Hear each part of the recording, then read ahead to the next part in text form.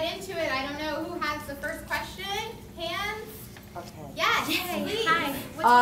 I'm Gail. Hi, Gail. And I'd like to know your dance backgrounds, and did you start as singers and then get into dancing, or did you do both at once as a mother of a dancer? How did you get into it? Well, I am not a professional dancer, although Teen Beach 2 makes me look like one. I am Cuban, so I grew up in a household where we were dancing salsa and merengue, and you know, it was very, you know, dance kind of loving family. I was a singer, and then I became an actress. So I don't really have a dance background. I think I learned the most doing Teen Beach movie, and I appreciate it so much. Like, I feel like, you know, I'm in awe of these guys that just like really kind of. That's the dancer. So he's a dancer. Jackson. Yep. It's a different kind of dynamic. You know, you walk into a rehearsal full of a bunch of people that you watch on, like, so you think you can dance, and you know, incredible choreography. All right, here we go. Let's get this going. I had a crush on a girl in 5th grade who joined the drama club, and so I joined the drama club, and so I started acting and singing and dancing all on the same day, like when I was 10.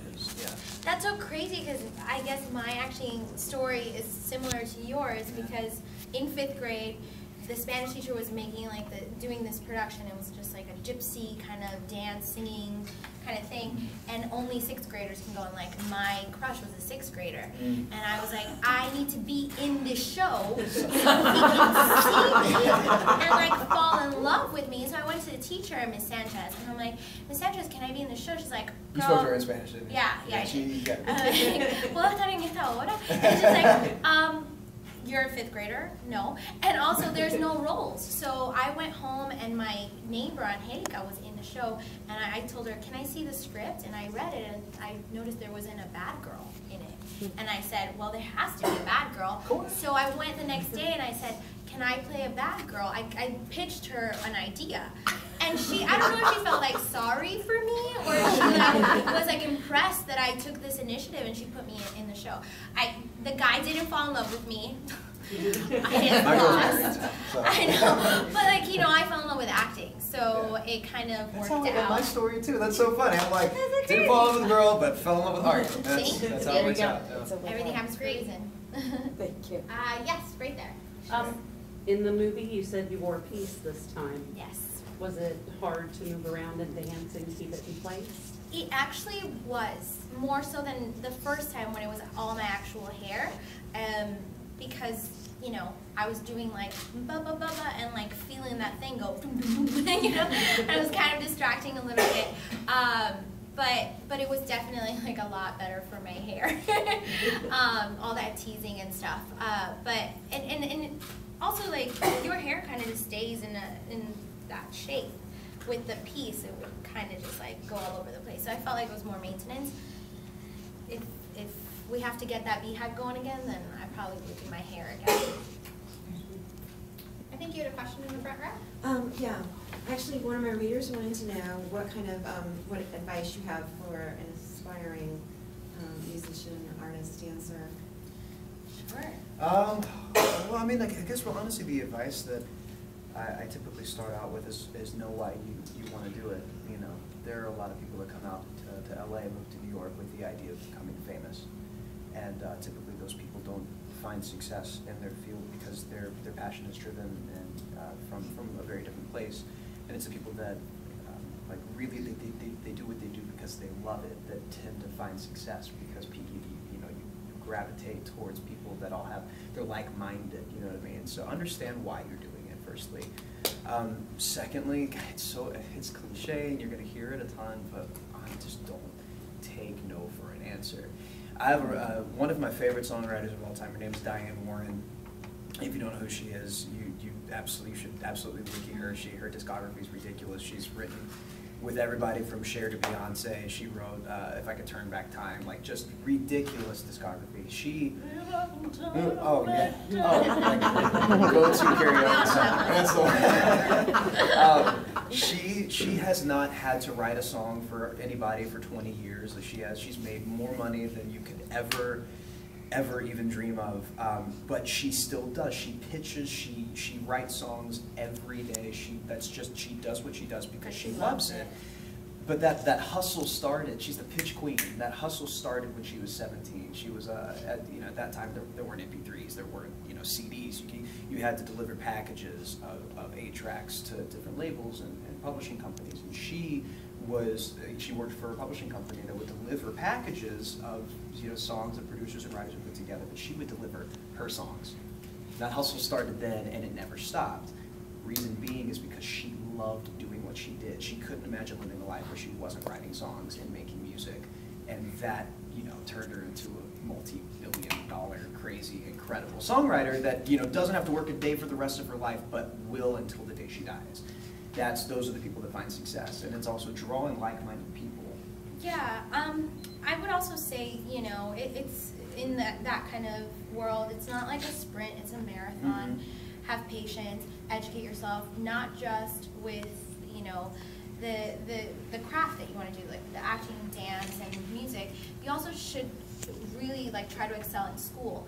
I don't know how, honestly, I don't know how much. Call my son and tell him that. Yeah, give me his number. I'll tell him. There's so much of my artistic and the choices that I've made have come through the education I received. So really apply yourself. Give everything you do 100%, because then it's more likely that the thing that you invest the most time in, you'll give 110%. So yeah, and don't give up. Keep it up. You have to. Yeah. Can you tell us any funny kind of behind the scenes stories? Is there anything that happened? Go for it. Hear it. Oh goodness, I honestly don't know any funny behind the scenes stories because I spend most of my time at Crafty.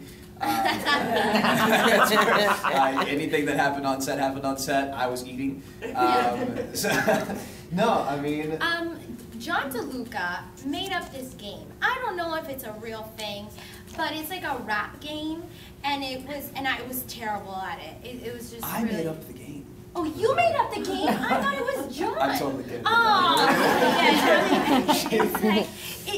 It's like the tree without the branch. It's like the olive without the Something sand. that rhymes with Wait, branch. yeah, something that says branch, but I'm the worst rapper of but everyone would get really into it, and the ones that were good, it was really impressive. Will Loftus would take on a new persona, if he was a rapper, and he was just it's like the sun. Yeah. It's just really fun kind of stuff like that. Oh my god.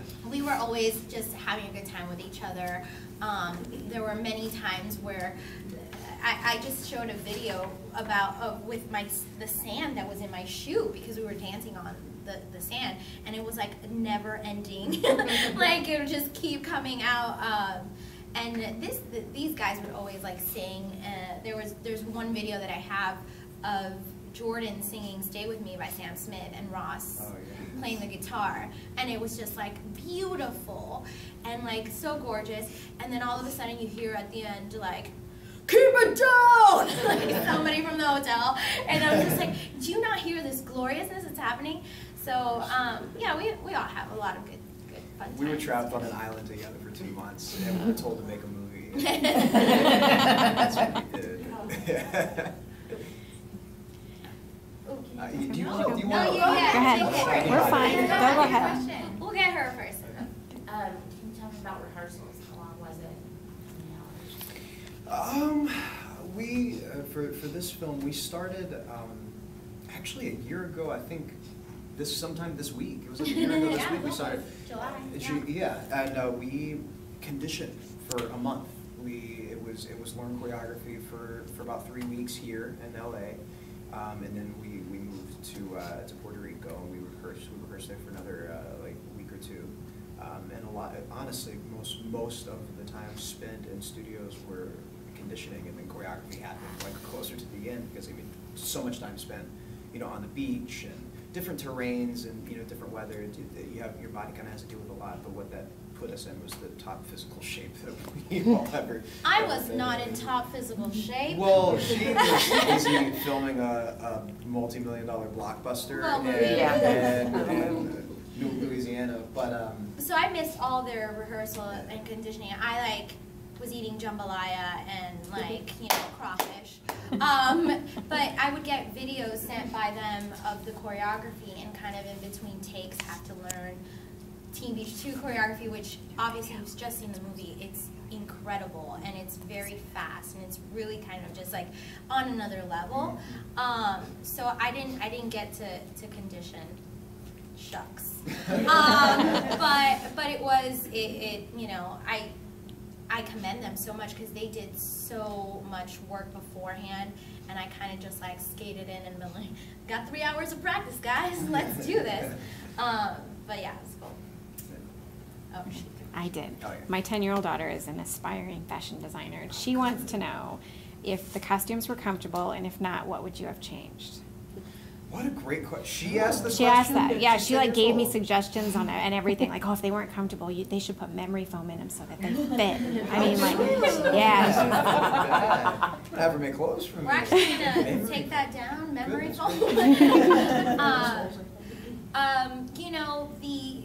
Being a biker. Bikers and surfers are very different. Yeah, they had a little bit more comfort. I feel like we had to do the leather and all that stuff. I was very comfortable. It is hot. It's Puerto Rico. It's hot, so being in leather is not ideal. But it wasn't. It never felt uncomfortable or there was. If your daughter can figure out a way to make leather a little more breathable, that would be fantastic. I'll The tell beautiful her thing to do about our that. wardrobe team, and honestly about all of the creative aspects of our team, I mean, doing it a second time around, we all pretty much knew what needed to change in terms of what we needed as actors and as dancers in the film, and we had the freedom to speak up and say, That's listen, cool. this needs to change. These shorts aren't really working. This is the reason why. Blah blah blah. Things would change, which is really great. I mean, like that's what's conducive for a working environment at that capacity, and that's exactly what we got. I had a story. Well, when we did the reprise of Falling For You, which is kind of really cool because we get to see one of like the popular songs from Teen Beach Movie in a different kind of way. I initially had to dance in that outfit that had the corset, and I was like, I don't know if I can feel comfortable dancing with this. Like, so right away it was just like, all right, let's figure something out, and we got a new outfit where I felt really comfortable and I could have this guy push me off the stage and fall down, and so they were very open to kind of like working with us and what made us feel. Make sure that throughout all of the violence that she was Yeah, comfortable yeah. as possible. It was very, very, very safe. It was great. So Thank we you. probably have time for one more question, and then we'll get up and move a little bit. Yeah, just going off that, was there any time, like, if there was like a choreography thing that wasn't working, were you guys able to really change that, or you just had to get it down? Yeah, there definitely was. There were some harder moments on the beach where choreography was concerned. We rehearse on the hardwood floor, and obviously when you shift to the beach, there's not a ton of rehearsal time. Like we didn't have mirrors on the Governor's Beach where we could go over things. Unfortunately, we tried to suggest that. It didn't really work out, but yeah, no. Like I said earlier, everybody had a voice in the film, and all of the dancers are, so you think alumni, like incredible, everybody's toured with different artists, everybody has, an incredible amount of experience, which is really great, but even as the actors, we could say, I feel this is a little awkward, is there any way we can shift something this way? Other people would be like, oh, that actually is a little bit easier, let's do it that way. Good stuff, good suggestion, Chrissy. Like that would work out that way, and at the end of the day, the product turned out really well, which is, that's what everybody was concerned about. Yeah, it was a very open set, and everybody was very, open to our like input, and because they wanted to make the best movie possible. And I feel like Christopher Scott, who was the choreographer, just did a brilliant job of like stepping up the choreography in the second one. I'm really proud of this movie, not just because of the spectacle, like yes, it's bigger, it's better, like the music is, but there's so many, aside from like the dancing and the costumes and all that stuff, there's so many wonderful messages in this movie. I'm a big, about female empowerment, and we're seeing these two girls, Mac and Layla, have an actual friendship. And not compete against each other for something. And I feel that that's really important for our young girls to see, and that there are healthy friendships and relationships. I mean, you know, even with Ross and Garrett, with their characters, they're both trying to, you know, the friendship is so important in this movie, and they both help each other figure out, you know, things that they might have felt insecure about, which is also a big thing for kids, you know. So aside from all like the great, you know, musical numbers and the dancing and all that stuff, I feel that this is a great movie for kids because it just shows you how important friendship is, and shows you like healthy and positive friendships with females, and it also like you know, tells you to believe in yourself. You know, Ross's character, Brady, has this amazing talent. Like, he can make these surfboards, and you know, he's kind of insecure about it until Tanner kind of just gives him the confidence to share this with Mac.